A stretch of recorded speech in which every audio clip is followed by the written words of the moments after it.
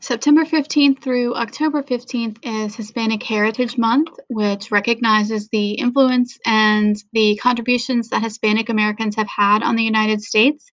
You can visit the library Schoology course to see more information about this and see what library materials we have. And this week's book bite goes along with that theme.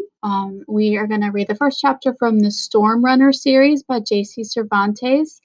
And this book is kind of similar to the Percy Jackson series and the Heroes of Olympus series, which are based on Greek and Roman myths. And this series is based on Maya mythology.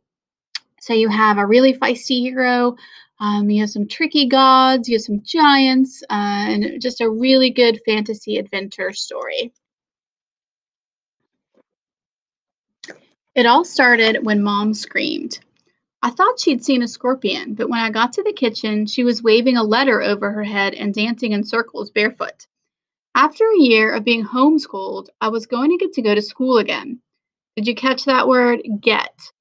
As in, someone was allowing me to learn. Stupid. Who put adults in charge anyway? But here's the thing, I didn't want to go to some stuffy private school called Holy Ghost, where nuns gave me the evil eye. And I for sure didn't want the Holy Ghost shuttle to come all the way out to no man's land to pick me up.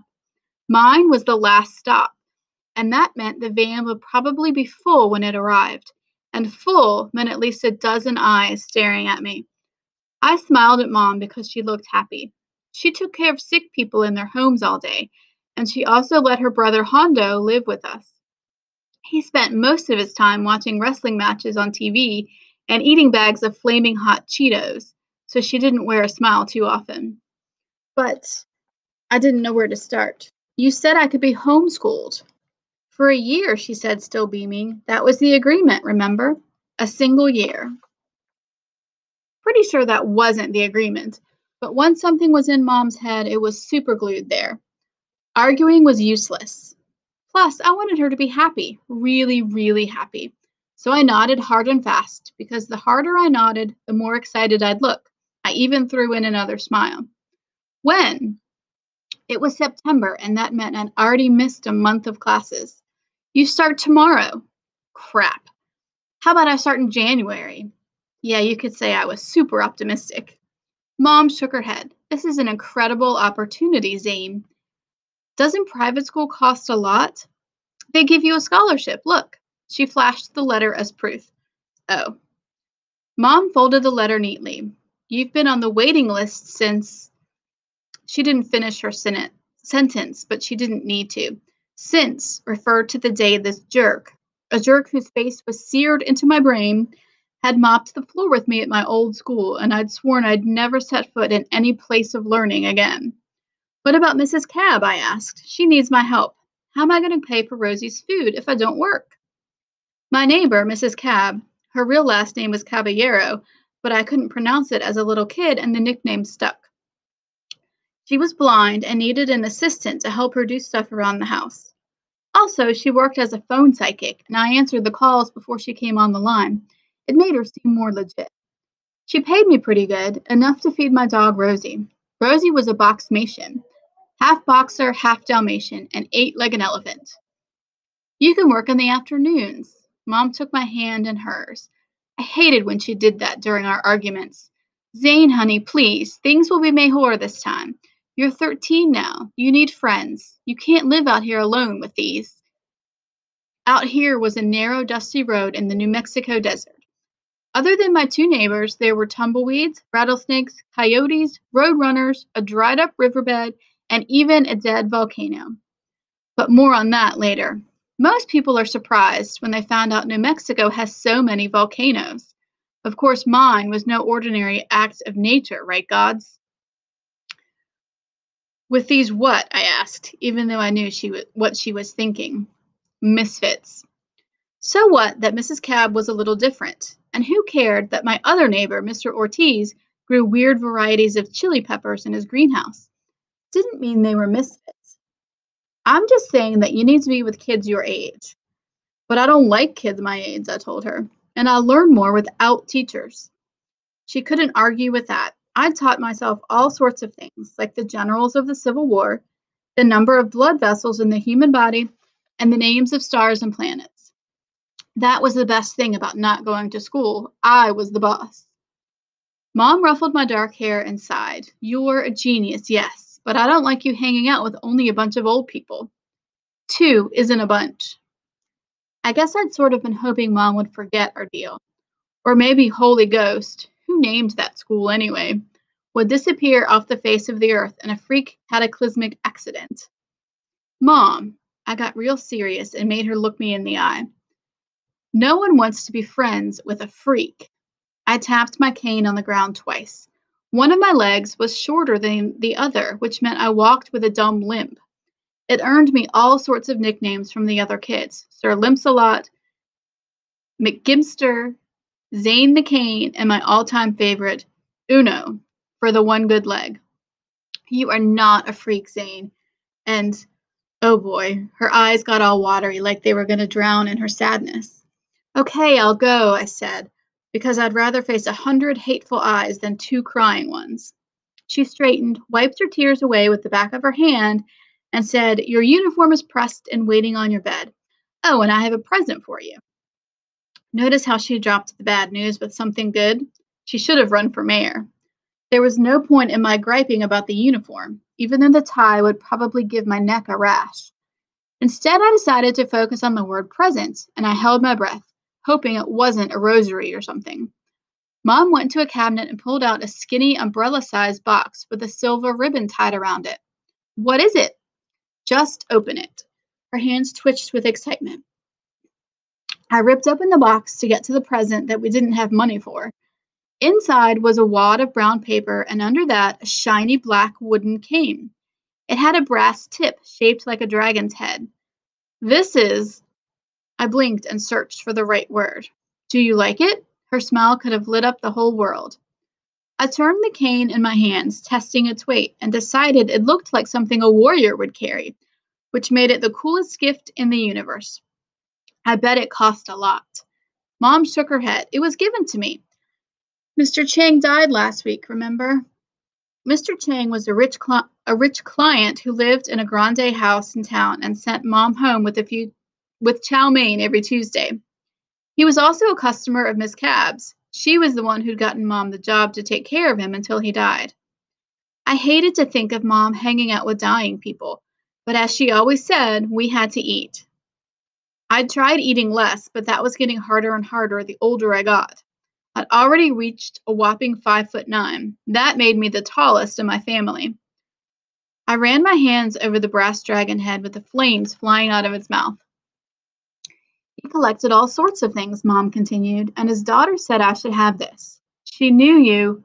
She stopped herself. She said the dragon symbolizes protection. So Mom thought I needed protection? That made me feel pretty miserable. But I knew she meant well. I rested my weight against it. It felt perfect, like it was made for me. I was excited to cruise around with this much cooler cane instead of my dumb plain brown one that screamed, I'm a freak.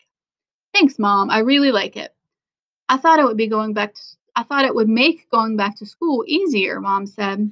Right. Easier. Nothing, not even this warrior dragon cane, was going to make me being the new kid any easier.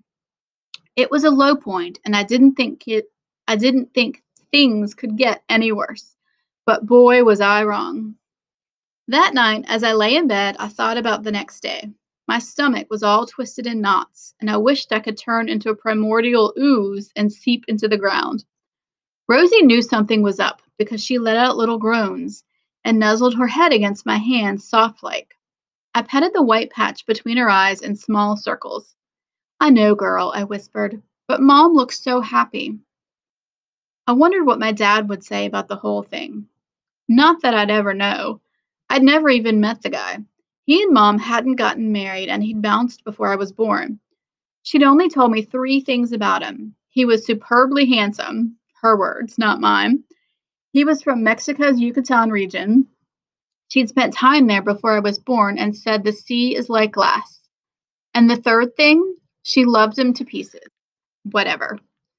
It was all quiet except for the crickets and my guts churning. I clicked on the lamp and sat up. On my nightstand was the Maya mythology book Mom had given me for my 8th birthday. It was part of a 5-volume set about Mexico, but this book was the coolest.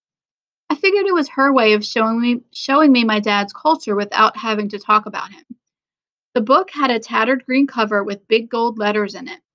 The Myths and Magic of Maya. It was filled with color illustrations and stories about the adventures of different gods, kings, and heroes. The gods sounded awesome, but authors lie all the time. I opened the book.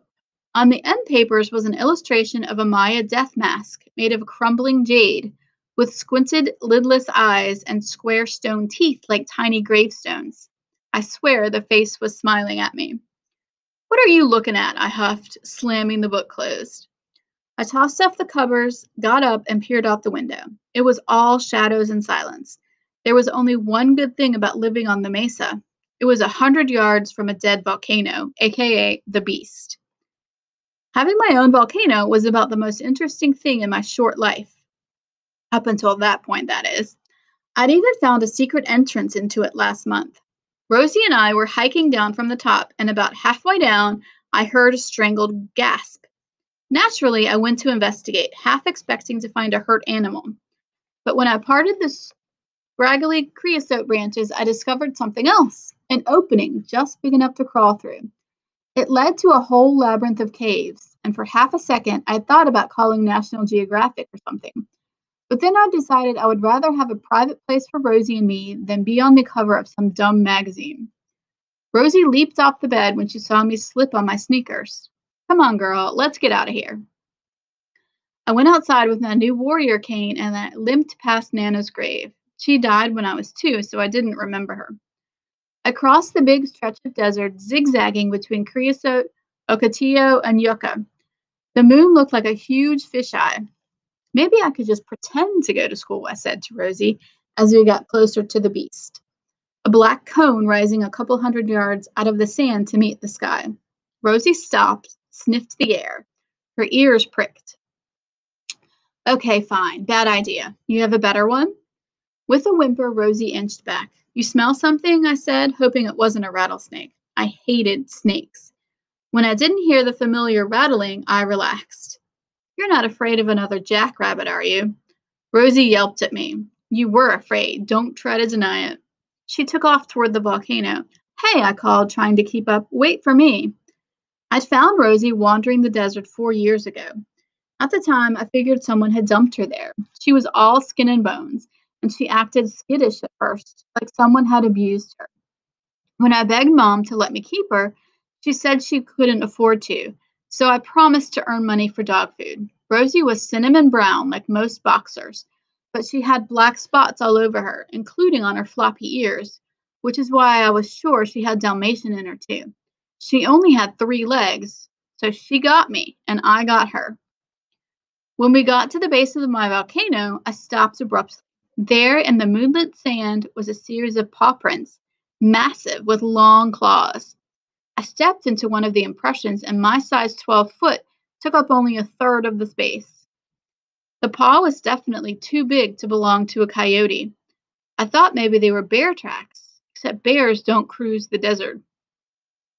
I kneeled to investigate. Even without the moonlight, I would have been able to see the huge prints because I had perfect eyesight in the dark. Mom called it a sacred ancestral blessing. Whatever. I called it another freak of nature thing. "They looked big enough to belong to a dinosaur, Rosie." I sniffed one, she sniffed one, then another, and whimpered. I followed the trail, but it ended suddenly, like whatever creature the prints belonged to had simply vanished. Shivers crept up my spine. Rosie whimpered again, looking up at me with her soft brown eyes as if to say, "Let's get out of here." "Okay, okay," I said, just as eager as she was to get to the top of the volcano. We climbed the switchback trail past my secret cave, which I'd camouflaged with a net of creosote and mesquite branches towards the ridge. When we got to the top, I took in the jaw-dropping view. To the east was a glittering night sky rolling over the desert, and to the west was a lush valley dividing the city and the flat mesa. And beyond that, a looming mountain range with jagged peaks that stood shoulder to shoulder like a band of soldiers. This was pretty much my favorite place in the world. Not that I'd ever been outside New Mexico, but I read a lot. Mom always told me the volcano was unsafe without ever really saying why. But to me, it had always felt quiet and calm. It also happened to be where I trained. After the docs had said there was no way to fix my bum leg, I spent hours hiking the beast, thinking if I could just make my shorter leg stronger, then my limp would be less noticeable. No such luck. But by walking the rim's edge, I learned how to be a boss at balancing, and that's a handy skill when you get shoved around by kids at school. I sat down my cane and began teetering along the rim of the crater while holding my arms out to my sides. Mom would kill me if she knew I did this. One slip and I'd tumble 50 feet down the rocky hill. Rosie cruised behind me, sniffing the ground. How about I pretend to be sick? I said, still stuck on how to get out of Holy Ghost school. Or I could release rats into the cafeteria. There can't be school if there's no food, right? Do Catholic schools even have a cafeteria? The only problem was my idea would only buy me a day or two. A low rumble rolled across the sky. Rosie and I both stopped in our tracks and looked up. A small aircraft zoomed over the beast, turned, and came back. I stepped away from the crater's edge, craning my neck to get a better look. I waved, hoping the pilot would see me, but he didn't come near enough. Instead, he started zigzagging like a crazy person. I thought maybe he was a Baracho until he circled back perfectly for another run.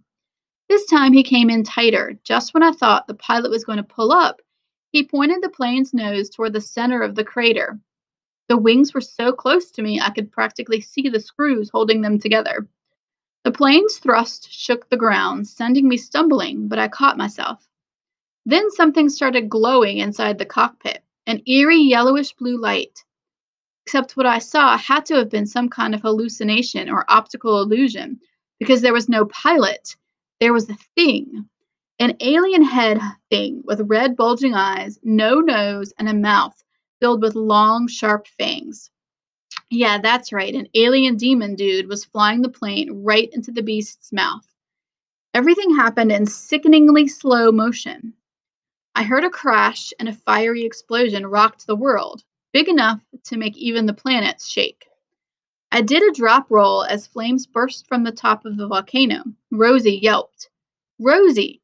And before I knew it, I was tumbling down, down, down, away from the beast, away from my dog, and away from life as I knew it.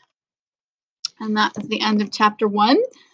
So if you want to find more about Zane and what happens with the plane that crashes into the volcano, this is called Storm Runner, and you can check it out from Book Dash, and you can check any library book out from Book Dash, and I'll deliver it to your A1 class.